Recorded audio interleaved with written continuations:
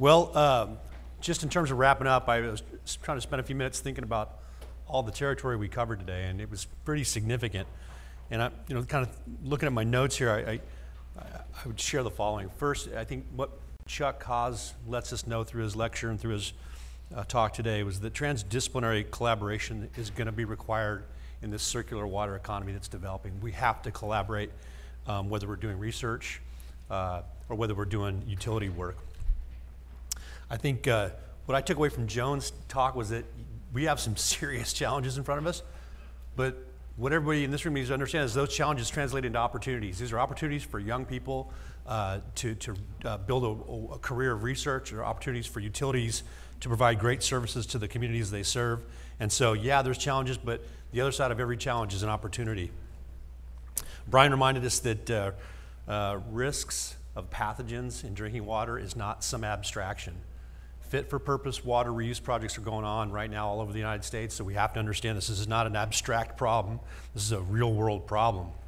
I think that Jim told us about and really reminded us that our utilities, when they're at their best, can adapt to changing conditions. And this is a kind of a refrain against government, that you're not unable to change and adapt in changing conditions. And I think this idea that we can build source control programs that help protect public health and enable these water reuse systems is a great example of where government can adjust to changing market conditions. Dr. Glennon's presentation, I think the keynote, I think the big takeaway there for me was that it's probably useful for us to give some consideration to the fact that how we price water and the signals that we send to consumers and other actors in a market, we should be conscious of that. I know that after running a utility for 20 years, setting rates, we didn't spend a lot of time thinking about the market signals that our pricing sent.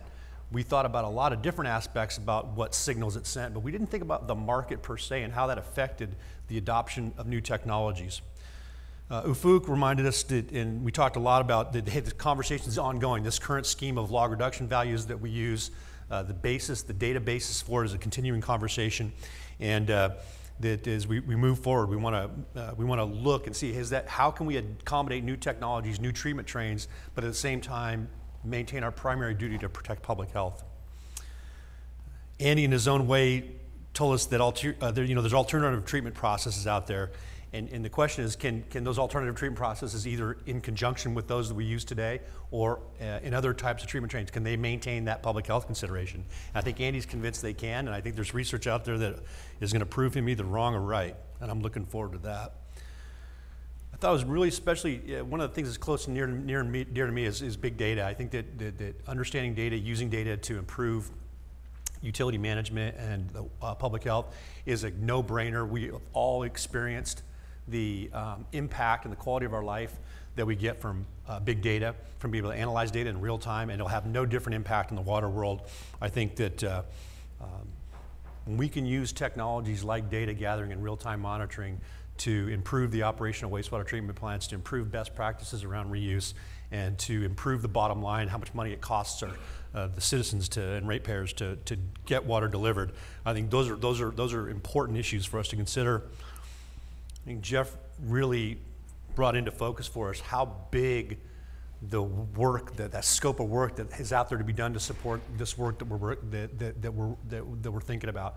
I spent just a couple minutes while Jeff was talking, thinking about the number of people and their intellect that have to be brought to bear to solve those problems that he presented just in those very few slides. So we got a lot of work, again, a lot of opportunity. And I think that Mark closed us up by reminding us that the work that we do is impactful to human beings, not just on a local basis where you work or where your clients reside, but really on a global scale.